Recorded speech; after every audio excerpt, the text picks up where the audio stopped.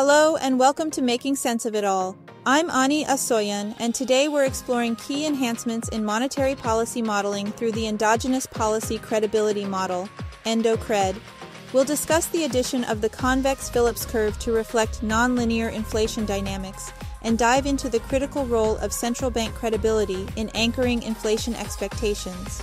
Finally, we'll touch on the importance of asymmetric preferences in monetary policy decision-making. Let's dive in. The first nonlinearity introduced into the canonical model is the convex Phillips curve, designed to capture the dark corners of the economy that Olivier Blanchard has famously warned about. These dark corners include periods of high and variable inflation or deflationary stagnation, where linear models fail to adequately represent real-world complexities. As the output gap approaches its maximum value, when the economy is operating above potential, the slope of the Phillips curve steepens.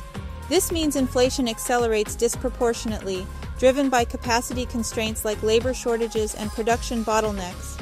Conversely, when the economy is below potential, the Phillips curve flattens, reflecting minimal inflationary pressures due to downward wage and price rigidities. Historical examples underscore the importance of understanding this dynamic. The 1970s, for instance, saw stagflation, a combination of high inflation and unemployment, due to oil shocks and monetary policy missteps.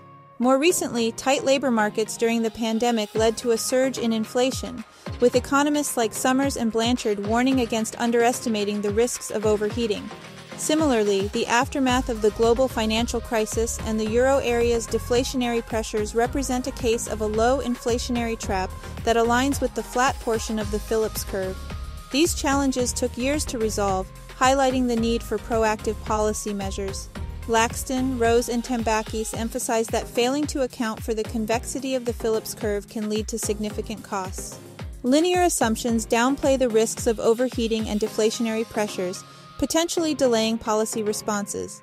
DeBell and Laxton further underline the critical role of monetary policy in providing a buffer zone to guard against excessive economic variability. They advocate strongly for incorporating convex Phillips curves into models to better capture the complexities of inflation dynamics and to enhance the effectiveness of monetary policy. Central bank credibility is fundamental to maintaining stable inflation expectations. It plays a crucial role in anchoring the weight given to forward-looking components in inflation expectations. In ideal conditions of perfect credibility, inflation expectations are entirely forward-looking, meaning they align with the central bank's policy goals and targets. However, in the real world, credibility is rarely perfect, requiring a backward-looking component to account for the influence of past inflation on expectations. When credibility is imperfect, two key phenomena emerge. First, inflation expectations tend to drift upwards or downwards depending on whether the economy is in a high or low inflation regime. This is captured by incorporating an inflation bias term, which reflects a premium added to expectations in such scenarios. Second, inflation persistence becomes more pronounced, meaning that past inflation plays a greater role in shaping current expectations. This persistence complicates the central bank's ability to guide expectations effectively and requires more active policy interventions to stabilize inflation. To model the evolution of credibility, we consider two distinct regimes, high inflation and low inflation. In a high inflation regime, the public perceives that inflation will settle above the central bank's target, creating skepticism about the bank's ability to achieve its goals. Conversely, in a low inflation regime, expectations are that inflation will fall below the target, often leading to deflationary pressures. Expectations are formed in two ways. Optimistic yet watchful expectations are a weighted average of previously observed inflation and the central bank's target. Skeptical expectations, on the other hand, assume that inflation will not converge to the target, but instead stabilize at a higher or lower level. Any deviation between actual inflation and these expectations creates a forecast error term. This forecast error term is key to determining the probability of entering either the high or low inflation regime. If actual inflation diverges significantly from optimistic expectations, the probability of entering a high or low inflation regime increases. Conversely, if inflation aligns more closely with the target, the forecast error decreases, and the likelihood of entering these extreme regimes diminishes. The probability of being in a high or low inflation regime is calculated as the share of the forecast error under optimistic expectations relative to the total forecast error. Credibility, in turn, is the inverse of this probability. A higher probability of entering a high or low inflation regime implies lower credibility, while a lower probability corresponds to higher credibility. We further distinguish between two components of credibility: credibility flow and credibility stock. Credibility flow reflects short-term dynamics and is inversely related to the probability of entering extreme regimes. Credibility stock, on the other hand, evolves gradually based on its historical values.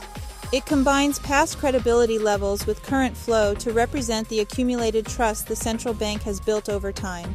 This stock of credibility feeds back into inflation expectations, influencing the weight assigned to forward-looking components.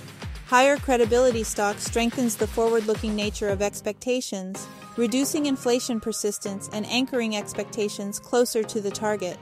Meanwhile, the inflation premium emerging in high or low inflation regimes represents the bias in expectations when credibility is low. Importantly, only one of these regimes can dominate at any given time, reflecting either skepticism about high inflation or deflation. In summary, credibility acts as both a stabilizer and a dynamic process in monetary policy. It is built gradually through consistent actions and communication, but it can erode quickly when expectations deviate significantly from the target. Understanding and modeling this evolution is critical for central banks to effectively manage inflation and guide expectations in uncertain environments. Finally, EndoCred introduces a loss function that allows monetary policymakers to express asymmetric preferences, giving different weights to overheating versus cooling the economy. For instance, the Federal Reserve may prioritize avoiding a recession over addressing moderate overheating, reflecting a higher tolerance for positive output gaps than negative ones. This approach lets policymakers decide how quickly inflation should return to target based on the relative costs of inflation deviations, output gaps, and interest rate volatility. In cases where inflation expectations are well anchored, central banks might opt for a slower path back to target to avoid unnecessary disruptions in economic activity. This nuanced understanding of preferences enables central banks to tailor their responses to the specific challenges they face, whether it's high inflation, deflationary risks, or the need to maintain employment stability. The EndoCred framework introduces powerful tools to modern monetary policy. By incorporating a convex Phillips curve, it captures the nonlinear relationship between inflation and economic activity. By emphasizing credibility, it provides a clearer understanding of how expectations shape inflation dynamics. And through its asymmetric loss function, it reflects the real-world preferences of policymakers. Thank you for joining me for this deep dive into EndoCred's innovations. If you found this discussion insightful, please share it and subscribe for more. I'm Ani Asoyan, and this has been Making Sense of It All. Until next time.